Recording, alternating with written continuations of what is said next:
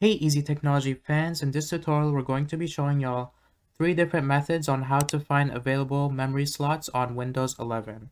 Here are 3 easy ways to check the number of RAM slots available without opening your computer on Windows 11. So the first method we are going to do is by using the Task Manager.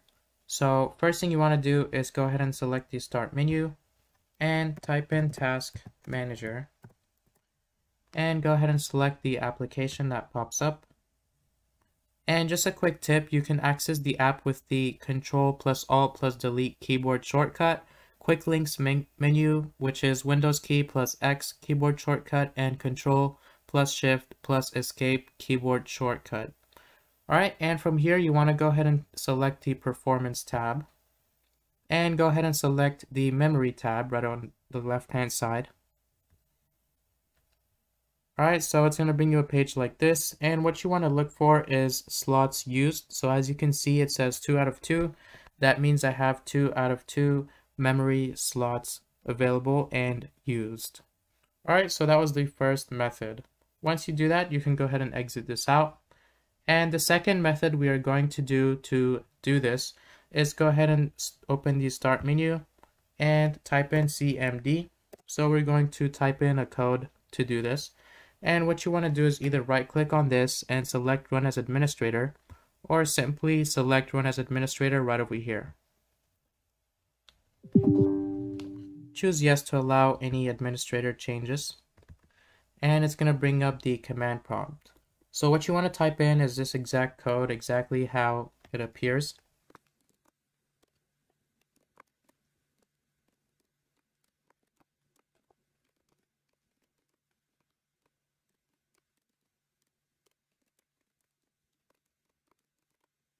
Alright, so once you type in this exact code or this exact command, what you want to do is simply select Enter.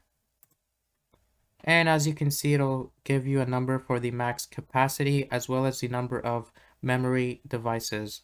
So as you can see, the number is the same, 2, and it is the number of RAM slots available on your device.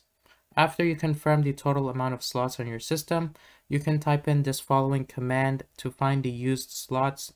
So type in this exact command once again.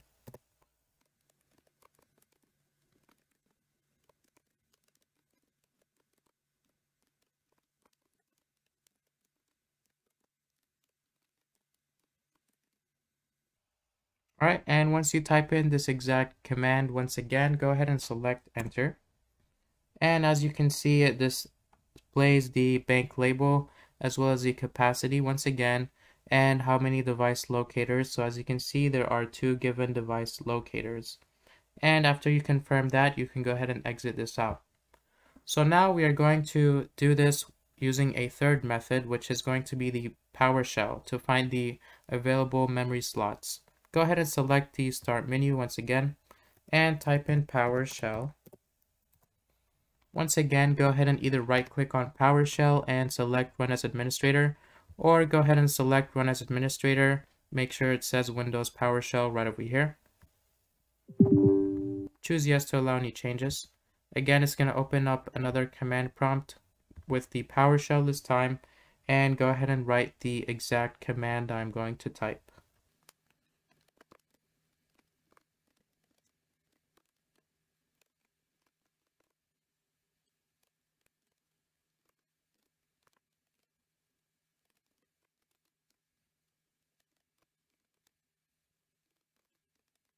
Alright, once you type in this exact command, go ahead and select Enter. And as you can see, once again, it says the model name, physical memory array, as well as the max capacity, and again, the number of memory slots available, which is the memory devices. And as you can see, it says 2 right over here. So once you confirm the total amount of slots on the system, go ahead and type in this command to find the used slots.